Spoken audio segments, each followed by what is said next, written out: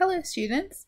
In this video I'm going to explain how to use this simulation for microscopes by BioNetwork that your teacher might have provided for you. So it's a really great simulation in that it allows you to make some modifications, but not being too difficult. So I'm going to click on Explore. So what we've got here is we've got a box of microscope slides. We've got our microscope, some immersion oil, some lens cleaner, and a regular tissue. So we've got a variety of slides. You might want to look at some plant slides to start off with, maybe some plant cells. It's just loading the data. So what you need to do is you need to always start with the coarse focus and make sure that you're on 4 times. As you're increasing the magnification, what you can see is that the slide, the microscope slide over here, the stage, sorry, I should say, is changing in height. So if you go all the way to the top, it will actually on 4 times not crack the screen. This becomes important as we go in higher magnification. So we're changing it until we get to a really clear image, and then we're going to increase the magnification at 10 times. If we need to adjust the fine focus, you're welcome to do that. That might look pretty good there. Then go to 40 times. And then you can see in the plant cell a nucleus. You can see the cell wall. And those green things, I wonder if you know what they are. They start with C. They're very specific to plant cells. So we're going to change the fine focus a little bit, see if we can get any more nice images. That's a bit more blurry, that's a bit more focused, and we'll see if we can adjust the lighting as well. And then we're going to go to 100 times. And when we go to 100 times, it tells us that it needs oil, which is realistic in that that's what happens in real life.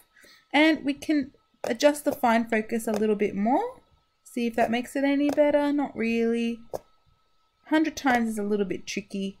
That maybe is a little bit better. And then the cool thing is you can actually drag the slide, which is pretty amazing. So not heaps, but you can still look around and see what you can find, which is pretty cool. I really like this simulation.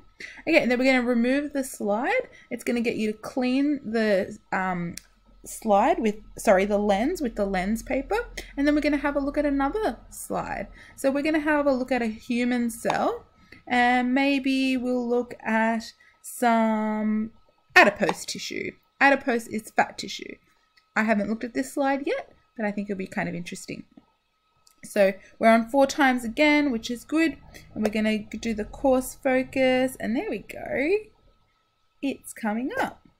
So already, hopefully, you can see some differences to the plant cells, which is probably what your teacher is going to ask you to do. That's a common thing that we ask students to do. So we adjust the light over here. That's all right. And then see if we can get any finer focus. Yeah, that's not bad. And then we're going to increase the magnification. There we go. That's a really clear animal cell. Okay, here we go. That, and let's see if we can get even closer, but I'm wondering if it'll be too close for this particular cell. We'll see. All right, so that is quite close. I think you lose a bit of the information, it's in the middle of the cell. That's not very useful.